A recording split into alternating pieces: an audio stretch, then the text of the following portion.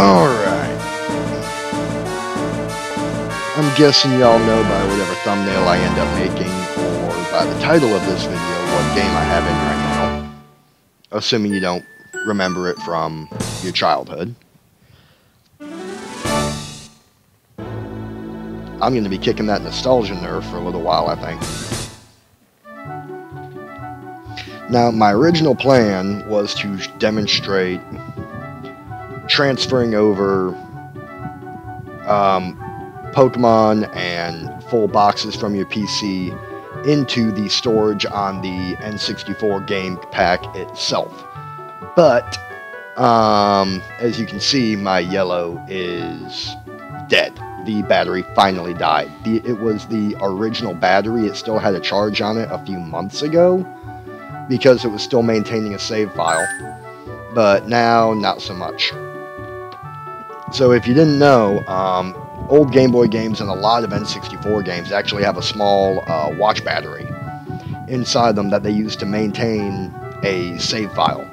And that battery can last for generally 10 to 12 years, but sometimes there are kind of ways to charge them to where they'll last longer, but charging them is kind of a trick, and it's not guaranteed, and you still don't really know exactly how long the battery will last charging it. There are some other videos I've seen online about how to charge them.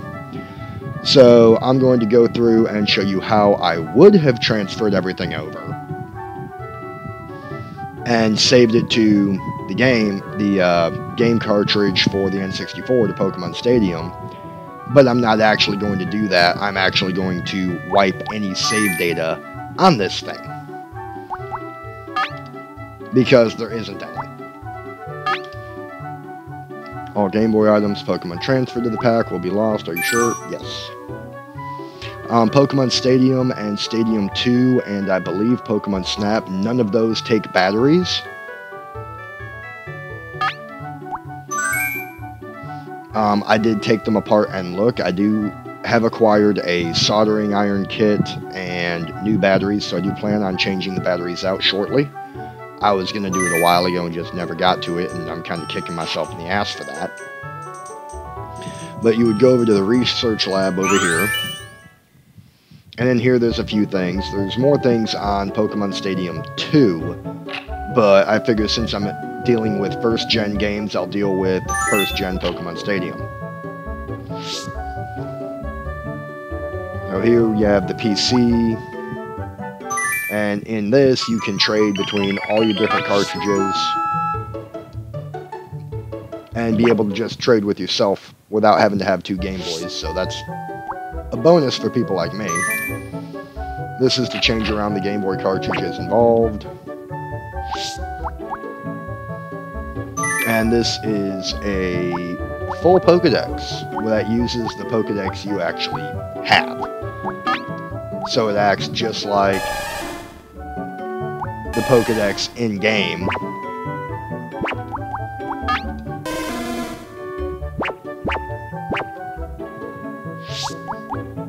And then this box over here. This is what allows you to transfer just complete boxes. I'd be able to move, you know, box 1, box 2, completely over into the Game Boy, or into the N64.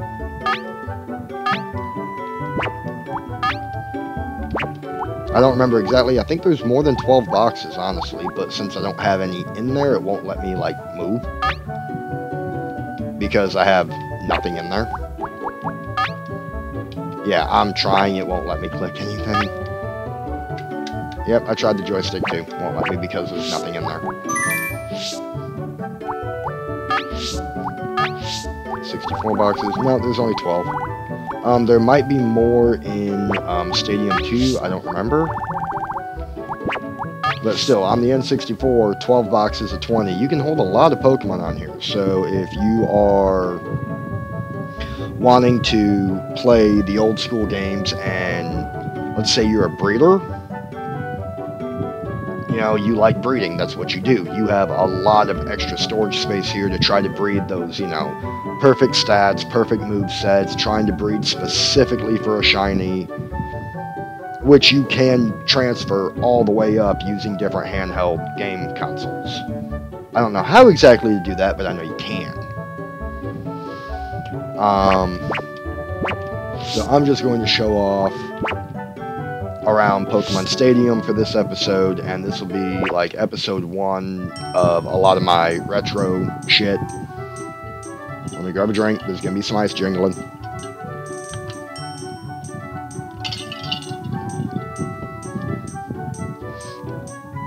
Alright, so Stadium right here where you do all your battles. There's the Petite Cup, Poké Cup, Pika Cup, and the Prime Cup, which is the big one. And I do believe there are different levels, and there's all kinds of rules, you know, qualifying Pokemon, so there's only 45 Pokemon out of the first 151 which can even be involved in this. Enter with 6, choose 3 out of the 6. Maximum 3 Pokemon, max height, max weight. Unevolved only. No 2 Pokemon sleep or frozen. Mew can't attend. Damn you. Yeah, continue for a perfect match. No self-destruct. And then registration. You can go through and register Pokemon from your game to use, or you can build a team of rentals. And there shouldn't be any registered teams because I have not done it. So back, battle, what will it tell me to do? Oh, it says I have no registered sets, so I'm not even going to tinker with that anymore at this point. I'll end up doing like a video when I start doing these.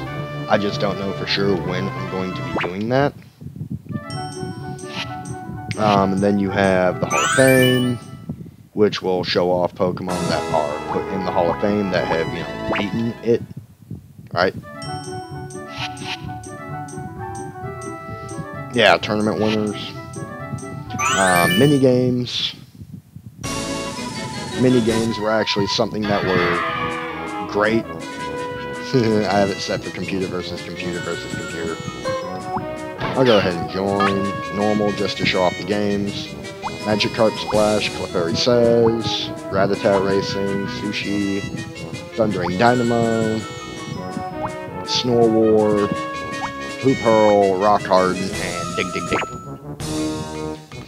I will end up doing a couple videos going over mini-games and playing some of them, if not all of them, depending on how I feel. Game Boy Tower, this is where you go to play the Game Boy cartridge that is inserted in the transfer pack. Free battle, battle with friends, or computer battlers. Gym Leader Castle. Defeating this all the way up, it goes through all the gym leaders. I think there's junior trainers along with them. I don't remember. We'll figure that out when we get there. But getting all the way through that unlocks the night mode, which is kind of like the harder mode. It also unlocks Doduo Tower, I believe, which plays the Game Boy cartridge at double speed.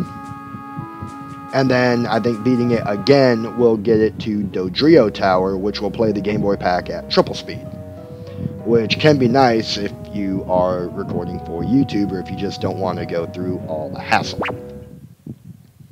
But it does have a slightly different rule set and whatnot. But that is going to wrap up this little starter video for what I am planning on doing here shortly. I may or may not do a video on how to change out the batteries in the cartridges themselves. I'm honestly kind of afraid to do that because I'm using all like original game cartridges, original N64 controllers, transfer packs. They're really hard to get, and I don't think, what's the word I'm looking for? Not refurbished, remanufactured, that's the one. I do not believe remanufactured cartridges, you know, the cheap knockoffs, will actually interact with each other properly as far as trading Pokemon or interacting with Pokemon Stadium or Stadium 2. From what I have seen online, reproductions, there we go, reproductions, do not work with the original cartridges in the same capacity. But anyone who watched this, I would like to thank y'all. Like, comment, sub for, constructive criticism. I don't give a shit what you do. But hopefully I will be getting these batteries taken care of soon, and I can start a video series. I do have red, blue, and yellow, but I don't really see the point in doing videos on all three because red and blue are essentially the exact same game. Yellow is a little different. It's got a little better sprites and a bit different animations and stuff like that. Some of the Pokemon level differently. Some of the gyms have different Pokemon because yellow is actually made to follow the show. I'm actually rambling right now. I will be re-mentioning all of this when I do the actual videos on the game. I will be using any exploit or in-game mechanic that I can during these. Like, I will be starting, Pokemon Red with all three starters because there is an exploit that I can do having Pokemon Stadium.